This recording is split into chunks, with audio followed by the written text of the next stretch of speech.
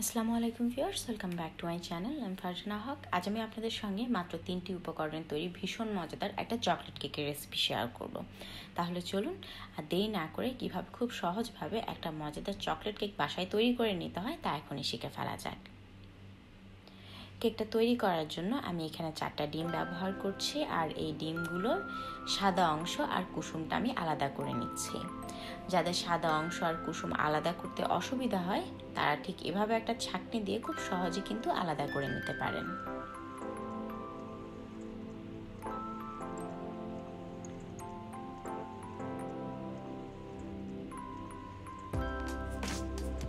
এবার ডিমের সাদা অংশটা একটা বিটার দিয়ে বিট করে আমি ফোম তৈরি করে নিচ্ছি।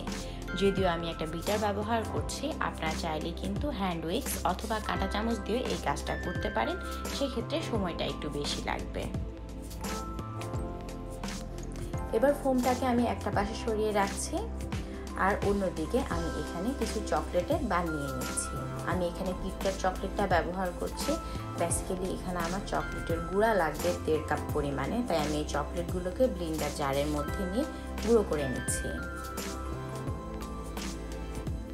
1.5 কাপ চকলেটের গুঁড়া তৈরি হতে আমার এখানে মোটামুটি 7-8টার মতো চকলেটের বাল লেগেছে। আমি এখানে ওয়েলফার টাইপের চকলেট ব্যবহার করছি, সেজন্য আমি চকলেটগুলোকে গুঁড়ো করে নিচ্ছি। আপনারা কিন্তু চাইলে এখানে যদি ডেয়ারি মিল্ক টাইপের চকলেট ব্যবহার করেন সেক্ষেত্রে সেগুলোকে ডাবল বয়লার অথবা মাইক্রোওয়েভে মেল্ট করেও ব্যবহার করতে পারেন। এরপর আমি এই চকলেটের গুঁড়া এবং একটা একটা করে ডিমের কুসুম ডিমের সাদা অংশের সঙ্গে দিয়ে আবার বিট করে নিচ্ছি। আসলে মূল ব্যাপারটা হচ্ছে এগুলোকে খুব ভালোভাবে মিশিয়ে নেওয়া। বিট করে নিলে কিন্তু খুব সহজে এগুলো ভালোভাবে মিশে যায়।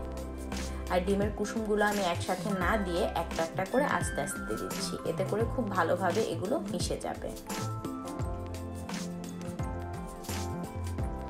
মোটামুটি এই উপকরণগুলো মিশে গেছে।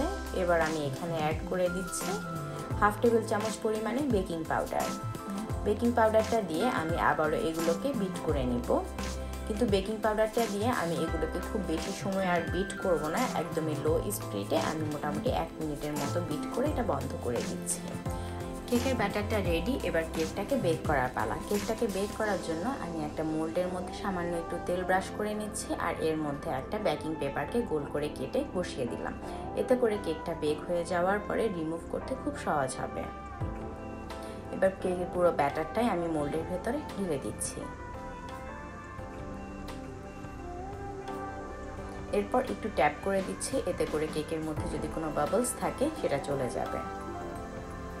আপনারা চাইলে এরকম একটা ফ্রাইং প্যানের উপরে এই কেক মোল্ডটাকে বসিয়ে চুলার আঁচটা একদমই লো রেখে যদি 45 মিনিটসের জন্য রেখে দেন, কেকটা কিন্তু খুব সুন্দরভাবে বেক হয়ে যাবে। আবার আরেকটা প্রসেস আপনারা ফলো করতে পারেন, সেটা হচ্ছে যে একটা হাঁড়ির ভেতরে একটা পাতিল বসানোর স্ট্যান্ড দিয়ে সেটাকে 2 মিনিটের জন্য একটু প্রিহিট করে তারপর সেই হাঁড়ির ভেতরে এই কেক মোল্ডটাকে বসিয়ে দিয়ে যদি 45 মিনিটস রাখেন, সেক্ষেত্রেও কেকটা খুব সুন্দরভাবে বেক হয়ে যাবে।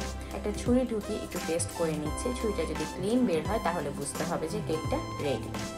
এবার কেকটাকে হালকা একটু ঠান্ডা করে আমি এটাকে আনমোল্ড করে নিচ্ছি। তৈরি হয়ে গেছে খুব সহজ মজাদার মাত্র 3 ইনগ্রিডিয়েন্টস চকলেট কেক।